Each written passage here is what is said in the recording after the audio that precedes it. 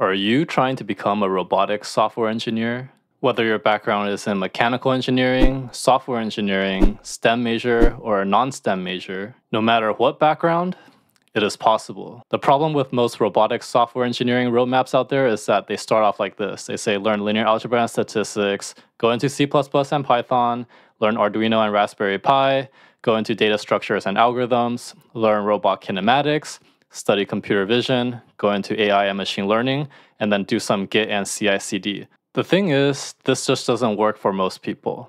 The problem is, you forget what you just learned when you have nothing to apply it to. You need to face the problem before you can learn and absorb the subject. That's why I came up with this 7-step process that will take you from a beginner to an advanced robotics software engineer. I will walk you step by step along this journey, sharing all of my experiences that I've learned throughout my decade of doing robotics.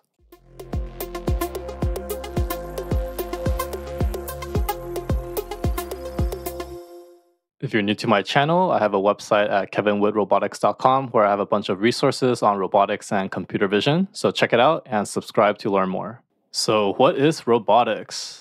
What makes robotics so hard is that there's so many disciplines involved, so I'll be going over each one so you get a better idea of what it is. Specifically, I'll be diving into the software aspects of robotics. So the first one is how to move. So that's usually described by what's called kinematics. So you can see here, in order for this robot dog to move its legs, we actually need to implement kinematics to tell where each leg has to go. We also want to know how to go from point A to point B. This is a study of navigation. So here you can see my Tesla bot trying to navigate the world on the Cybertruck. Next, we want to know how to create a map while moving. This is the study of SLAM, simultaneous localization and mapping. Here you can see my Cybertruck driving around to create a map of its environment. Now, how about how to see? This is a study of computer vision. What you see here is a depth map. This is what the robot sees to figure out how far something is. Another question we may ask is how to choose the right path. This is a study of motion planning. This example here that you see is a Tesla bot doing some air curls. And we also have the question how to move something precisely. This is a study of controls.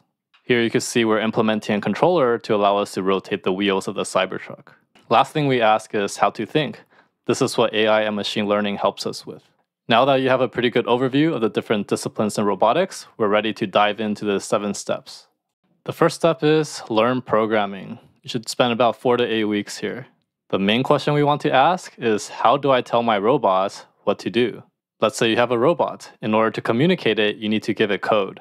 So if you're just starting off, Python would be the best option. It's free, it has a strong community support, it has easy syntax, and it has a lot of existing tools and packages that's related to robotics for you to use.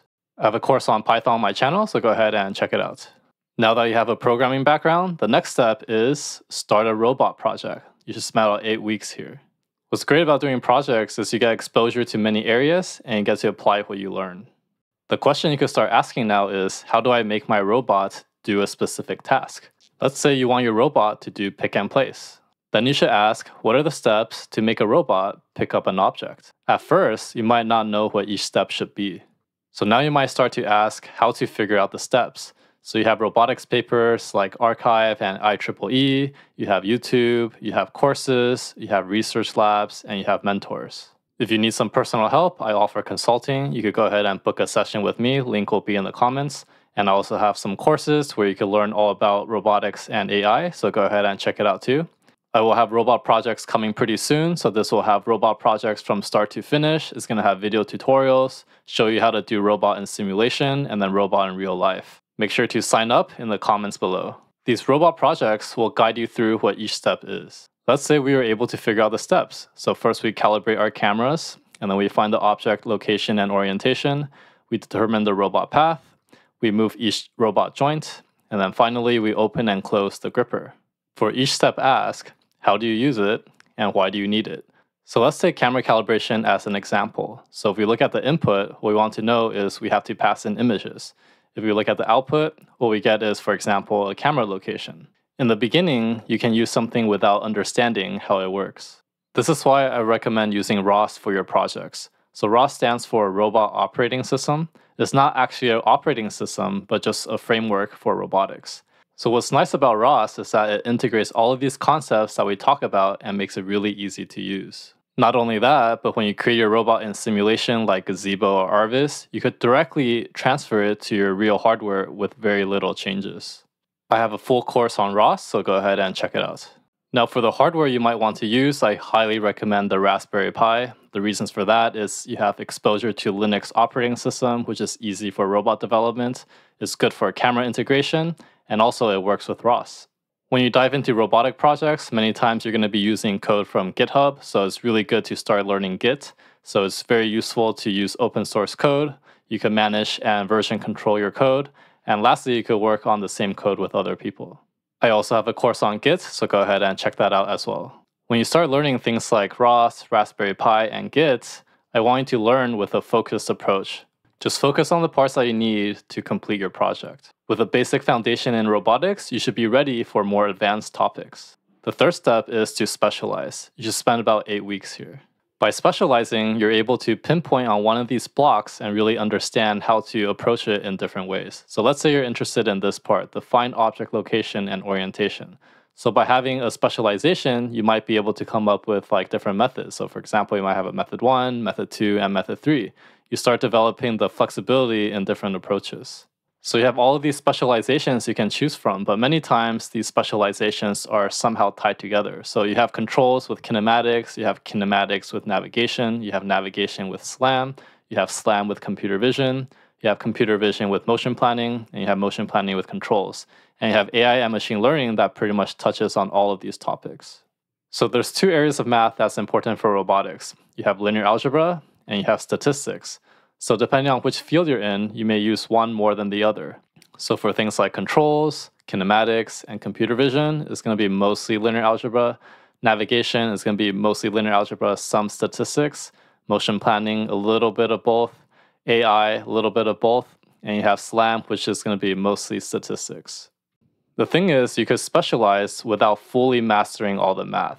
What I recommend is to first get a gist of the robotics concepts and see where the math shows up, then develop a high-level understanding of the math concepts and dive into the details later.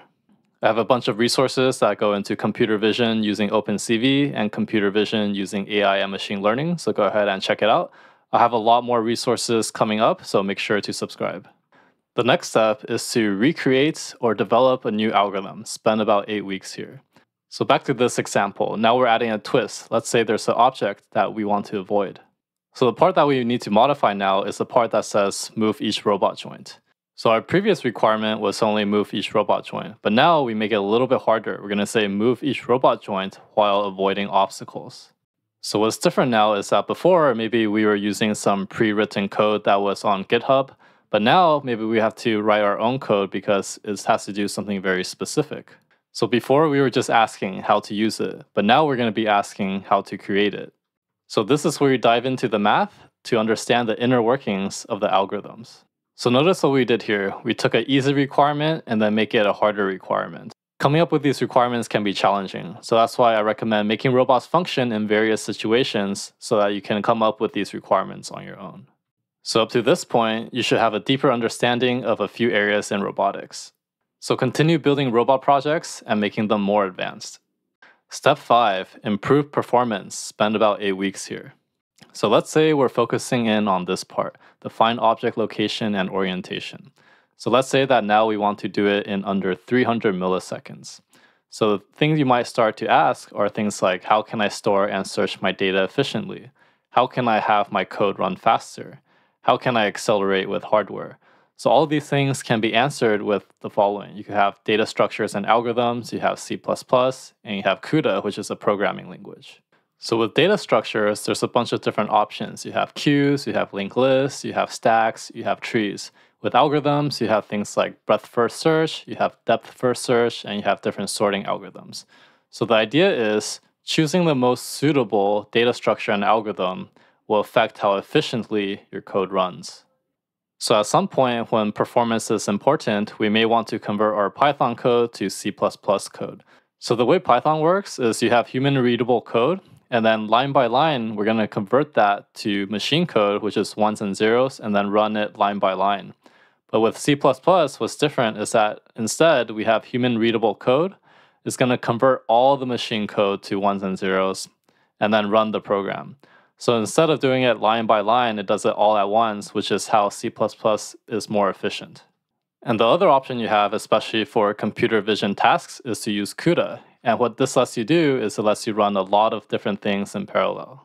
So depending on how fast you need to run your code, you may not necessarily need to use C++ or CUDA. It just all depends on your application. If you want to learn more C++, go ahead and check out this playlist and this one for data structures. The next step is software architecture. Spend about 4 weeks here. So let's say you had a program that did the move each robot joint.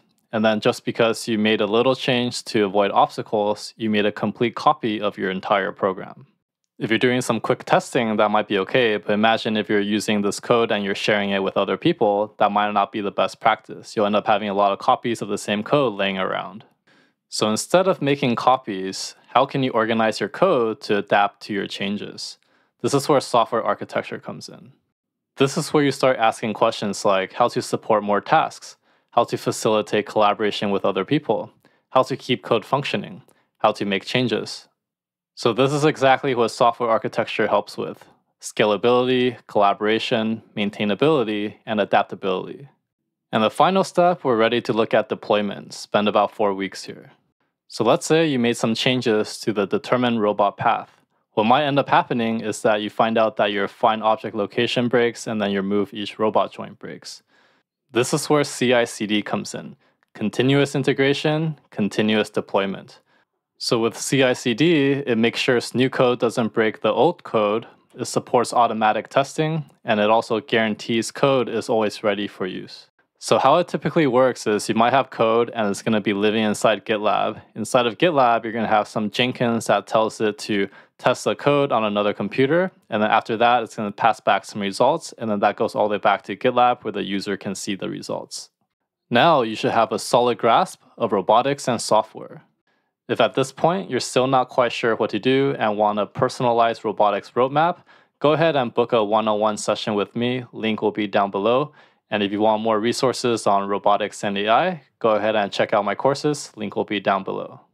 So if you found this video helpful, make sure to give a like and subscribe, and I'll see you in the next one.